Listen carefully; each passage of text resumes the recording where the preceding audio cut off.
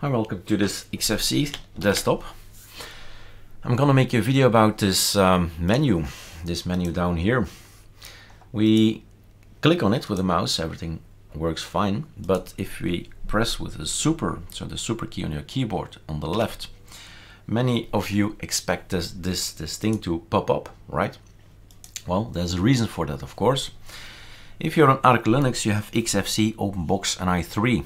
And xfce relies on a panel down here, and OpenBox does not rely on a panel. But the key still exists, which gives an error if you install that, if you have this keyboard shortcut in OpenBox, because OpenBox relies partially on all the settings of xfce, but also the keyboard shortcut. So this video is for the people who have a xfce, say I'll never use OpenBox, I never use i3, that's one. For all the people on ArcoLinux B, xfce, the full one, or the minimal one, or the people on ArcoLinux D who installed xfce and not OpenBox, right? So where do we do this? Let's add some more knowledge also about your system. So I've just analyzed and made deeping a little bit better. So what you do if you go inside a desktop, you start typing, names, and then press tab. These are all the stuff you can do with xfce 4, right? These are all the applications about your desktop. When you're in deeping, you do something else. You start typing deeping, right? Like this, and then press tab. Also, DDE, tab, and you see all the applications of deeping. In the case of xfce, you also need to type xf, tab, because there are other things as well. You see here down here that there are elements to set the xfwm4 settings, the tweaks, the workspaces. There is more to it than just xfce4 prefix here. Okay, so knowing that, figuring out all the applications that's provided, that we don't provide, ArcoLinux provides, and maybe even further, xfce provides ArcoLinux, all these applications, then we need to find this little line here. Why? How do we know that? A right mouse click, whisker menu. Okay, so this thing is the whisker menu. What we've done is delete a keyboard shortcut. What you can do is put a keyboard shortcut back in.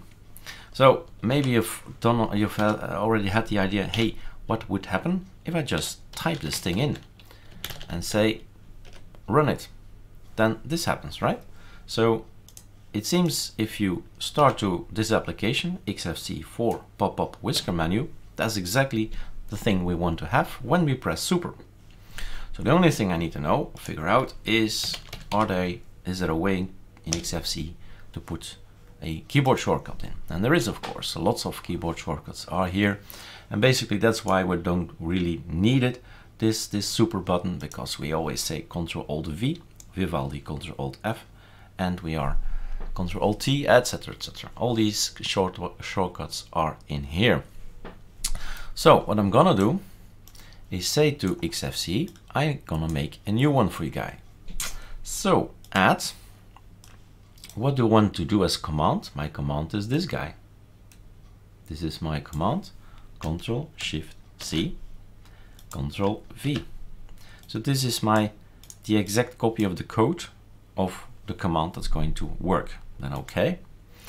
Then it says press now the key I want to use to trigger the command, blah blah blah. Alright, so no keys pressed yet, proceed. I'm gonna press my left super. You can also press maybe the right super, up to you. It's another keyboard you have to make, but normally any distro hopper will say it's the left super, right? So super L has been quickly added, and it's in here somewhere. In here is the xfce4 pop-up whisker menu. That's all we're gonna need. If we press super, and this is me pressing super, you have to trust me on that, then this thing just works, and we've solved one more issue. So if you want to have this super key back, that's all it needs. Put a keyboard shortcut to xfce4 pop-up whisker menu. All right, cheers.